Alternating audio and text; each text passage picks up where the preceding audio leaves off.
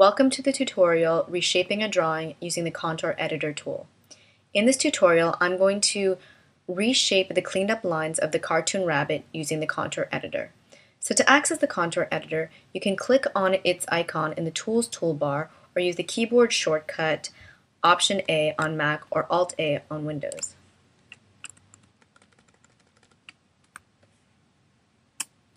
So if you have another tool selected, such as the Select tool, and would like to bring up the Contour Editor tool momentarily, you just have to click on the keyboard shortcut A and hold it down. So if you have a stroke selected with the Contour Editor tool, you'll be able to see its points along the central vector path. If you'd like to then edit one of these paths, such as the bulge here, we know that the rabbit is not actually that fat, so we'd probably like to straighten that out. You just have to click on a point and then use either Option on Mac or Alt to break the Bezier handle and move it independently. And what I mean by that is that generally when you move a Bezier handle, the two handles move together because you'd like to keep this curve fairly even. However, if you then use Alt or Option while moving the handle breaks from the other one and moves independently. So you can straighten a line like that. So now let's look at some of the options in the Tool Properties panel of the Contour Editor. The first one is that you can either have your cursor be a marquee or a lasso. So the marquee is the bounding box that I showed you before when using the Select tool. So you can do that to select one line or the whole path or a point. The white point is the only one that's selected now out of this group.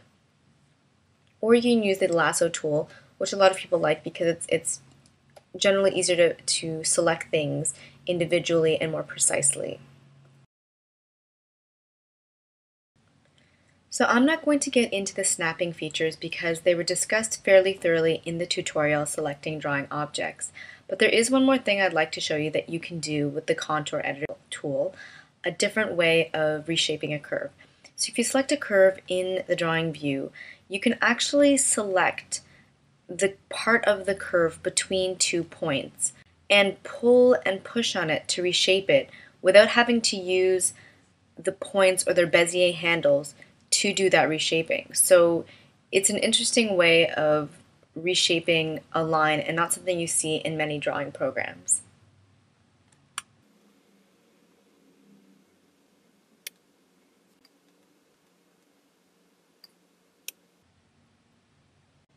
So now let's look at the Contour Editor in terms of reshaping a brush line, or what we refer to as a vector contour line.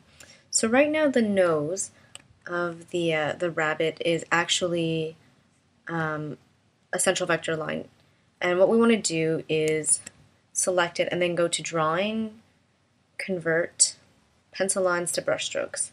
So now it has a contour vector. And I'm going to rotate that just like this and move it a bit.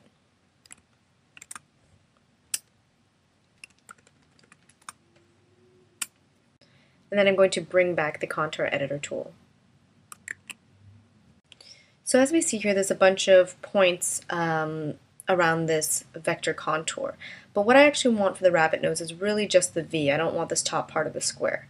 So what I can do is I can actually grab one point or a group of points here and actually drag it past the other side that delimits the line. And if I do that, I actually can create a cut in the line like this. I also have the option of just selecting a bunch of points and hitting delete, which will also delete the vector points. So you can do either or. Point like that.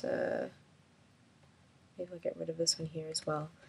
So what I'd like to also do is show you how to use the Contour Editor tool to taper, which is something a lot of people end up doing with this tool. If you have anything that's a central vector line, and like I said, it has that fixed width, you might decide later you wanted this to be more like a brush stroke where you can have tapers. So to do that, you really just continue doing what you did before, and that's adjusting these Bezier handles until you get a nice taper. Using several of the techniques I showed you, either bending the handles, just deleting some of the points, until you get a nice clean taper like that.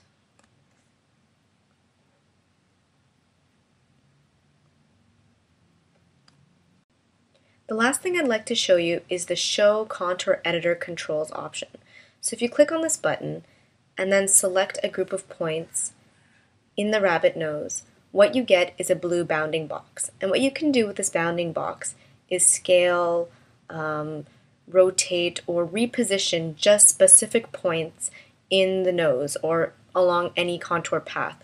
And this differs from the select tool in that the select tool would force you to perform these transformations on the entire object, where this option allows you to just perform transformations on specific points.